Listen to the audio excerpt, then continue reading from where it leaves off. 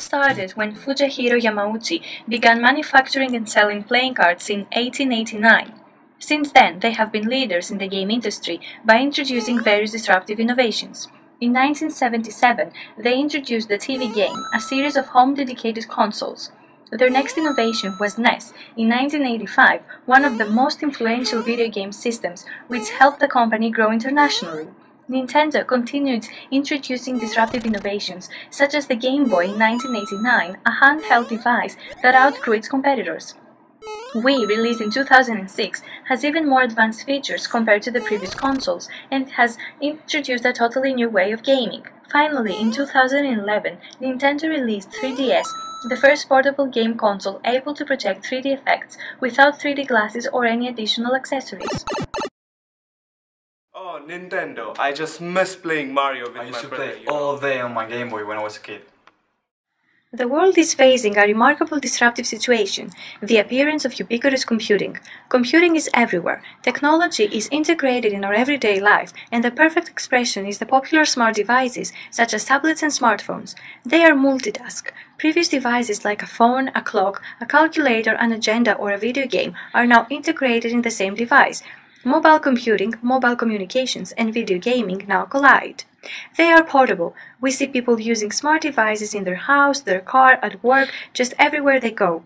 As a result, casual gaming in our everyday life has become increasingly popular and has replaced the demand for gaming-dedicated consoles. Alright, so there are two disrupting trends in the gaming market. First, there is an increasing rate of smartphone use. 116 million smartphone users in the US by the end of the year, and polls show that 28% of them agree that mobile technologies are the biggest game-changing ones. Also, the amount of time US consumers spend on mobile devices will grow by 51% this year, and the yearly growth of smartphone shipping is 45%. Secondly, smartphones are multitask and support gaming. 86% of people use smartphones while watching TV. Games represent 70% of the Apple top 200 grossing apps, making mobile gaming the largest category of daily app consumption. This is why Apple made it to Guinness Book of World Records for fastest selling portable gaming system. iOS and Android together stole the lead in mobile gaming revenue from Nintendo. 58% of revenues in 2012 from 34% in 2010. The video game world has drastically transformed, giving Nintendo two alternatives to adapt in order to maintain at the top. 1. Develop their world-famous games for smart devices such as tablets and smartphones, which have spread all over the world at an amazing pace. 2. Develop their own smart devices and form part of the new ubiquitous computing and entertainment market. So, what are they doing now? Well, they have decided they will only develop content for their own hardware, refusing to bring their popular franchise games to platforms like iOS or Android, and they will only produce gaming-dedicated devices, meaning they won't develop any type of smart devices, and they will keep focusing on an isolated video game market that no longer exists. Now, the question we ask is, can I do this wherever I am and keep doing it through all the week in just one device? Well, with Nintendo, you can't.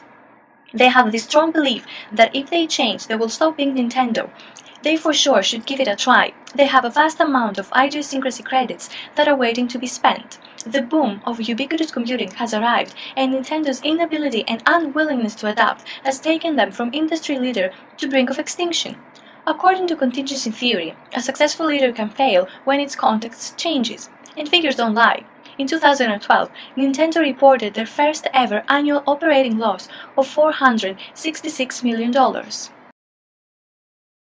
But we observed that on occasion, there was a different kind of technology that came into an industry that always killed the leaders.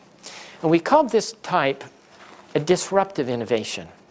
We use this word disruptive not because it was a breakthrough improvement, but instead of sustaining that trajectory, it disrupted it by bringing to the market a product that actually wasn't as good as what these people were making back there.